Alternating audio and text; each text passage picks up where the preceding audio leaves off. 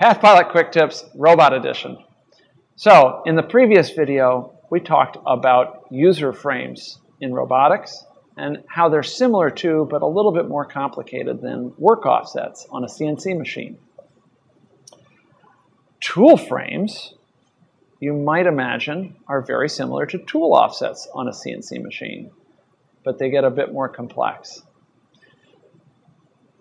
If you're familiar with a CNC machine, a mill, or a router, you probably know what a tool offset is.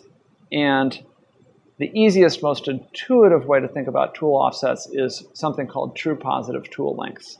And that's where you think of the length of this tool as being the distance from the spindle nose down to the tip of the tool. So let's say for this tool it's 3 inches. If I apply that tool offset, I would see my ZDRO on my position readout change by 3 inches, right? And the X and Y DROs don't change at all, right? Because we're not offsetting in this direction or in this direction. It's a little more complex for a lathe. When you have a lathe tool, and we have a video on lathe tool offsets, you have 2 geometry offsets. You have the X geometry offset, and you have the Z geometry offset on a lathe. And we saw in that video how it can quickly become less intuitive because, you know, what is the X length of the tool? Is it the distance between the tool tip and the shank of the tool holder? What's the Z offset? Is it the offset between the tip of the tool and the shank of the tool, or the shank of the tool holder? It's a lot more arbitrary. And what's really important in both machine tools, milling machine and lathes, is that you choose the same method, the same reference surface. So in lathe tools, it gets a lot more complex by just adding one axis, right? Now you have this X offset in there on top of your Z offset, and it's a lot more challenging to think about. Tool frames in robots add another 4 degrees of freedom on top of that. So we no longer just have a Z offset. All of a sudden we have X, Y, Z, and A, B, C offsets. So we have your traditional X, Y, Z, plus we have roll, pitch, and yaw. And that's where tool frames in robotics become a lot more powerful and a lot more complex. So we're going to start by showing the easiest of tool frames to understand.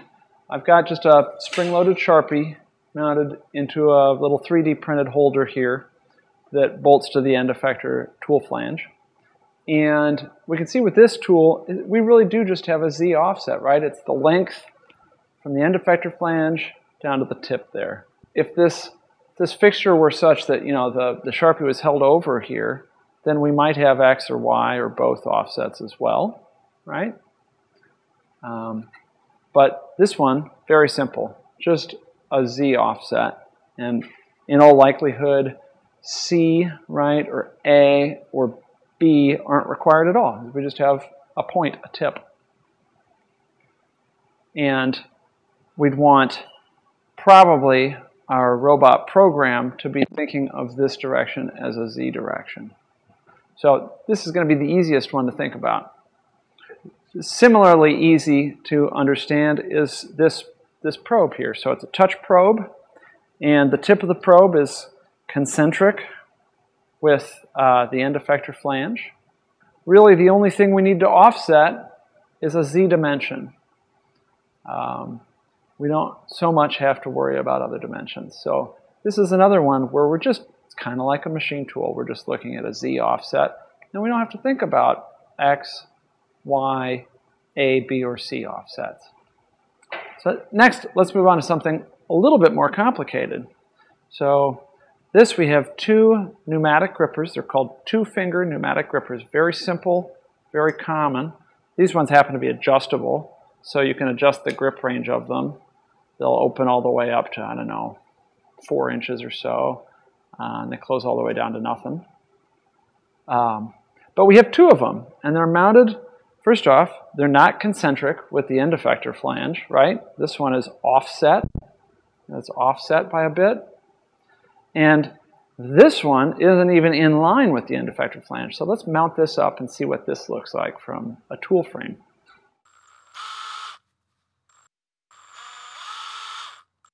So we've got this gripper mounted up here, right? And we've got one of these pneumatic two-finger grippers here, and I'm going to start by talking about this one.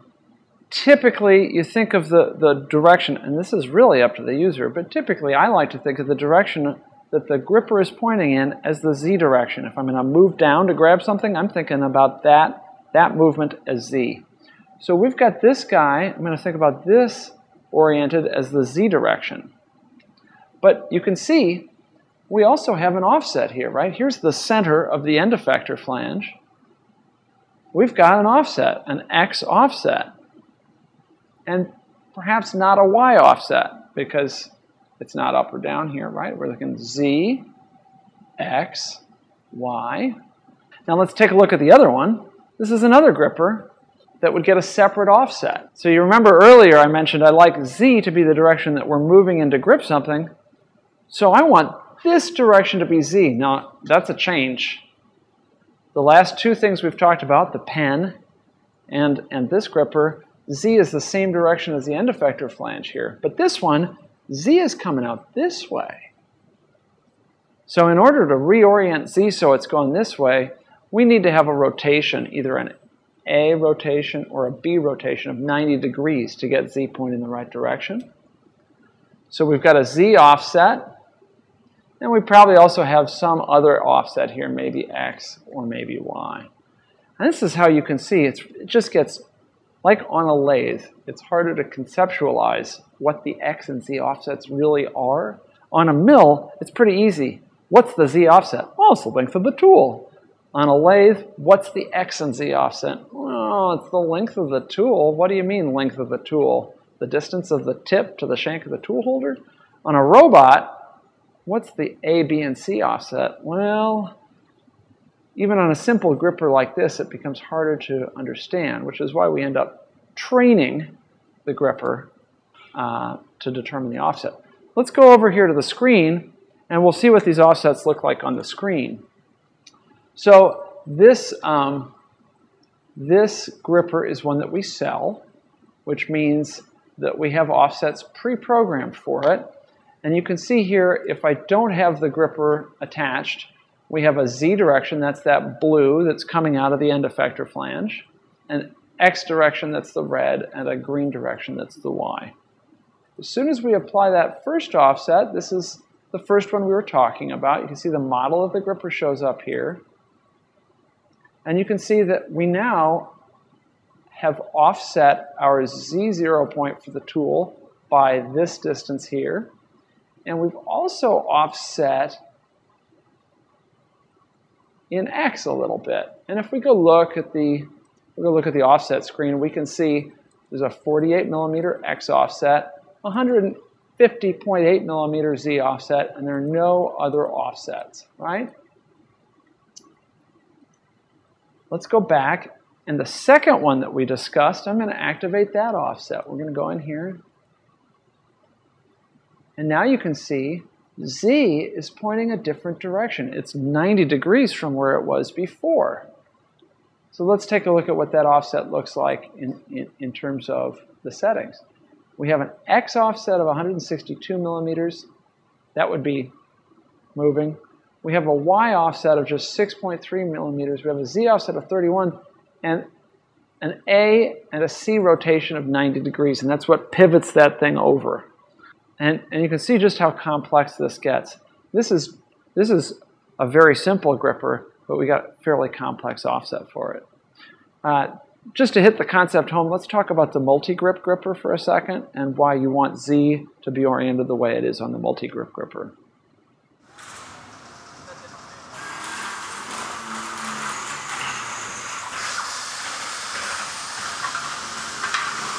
So here we have a multi-grip gripper by VersaBuilt, and it's made for exchanging a set of soft jaws from pneumatic vices in a milling machine. It makes low volume, high mix, automated work holding a heck of a lot easier. We'll have some separate videos on this, but in general, I like to think of this gripper as matching the orientation of the CNC machine it's going to go into. So in this case, I've got Z being up, right? These are the soft jaws we're going to use to machine something. Z is up, just like it would be in a mill. And we also offset from X and Y here as well. And so this is another instance where, the default, if no tool frame is applied, Z would be coming out of the end effector, but we need to engage a rotation here of at least 90 degrees in A or B in order to get Z pointing up. So let's take a look at what that tool offset looks like in the software. So here we have no tool offset applied. You can see Z is coming straight out of the end effector. We go ahead and apply that multi-grip offset, and now Z is coming straight up out of the top surface of the multi-grip gripper. And we have an X and a Y offset applied as well. With multi-grip, we've got an X offset, a small Y offset, large Z offset, and you see rotations about A, B, and C to get that orientation that we want. Tool frames quickly get complex. Not the kind of thing where you dig out the measuring tape and start setting these things yourselves by typing in values on a screen. Thankfully, PathPilot makes it really easy to train a tool frame. And in the next couple of videos, we're going to show you how to use PathPilot and the robot to train a user frame and train a new tool frame. Thanks so much for watching.